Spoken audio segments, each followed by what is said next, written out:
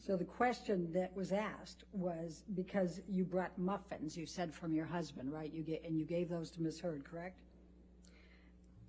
May I clarify what occurred so that we can stop talking about the muffins? What happened was that I was getting ready that morning. I frequently bring muffins to the office. My husband did happen to know that there was going to be a celebrity client coming in, because on the mornings that occurs, which often occurs, we have to actually clear the office and move the staff to the other office. So yes, on the one hand, he was aware of that.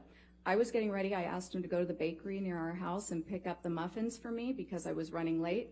He often has to do that because I often do run late. He brought the muffins back to the house. I brought them into the office. Ms. Heard and I enjoyed the muffins together. I think I made a comment to her along the lines like, we can thank my husband. My husband got these for us today, meaning he purchased the muffins. We are now enjoying them because of him. Did you say on pages 3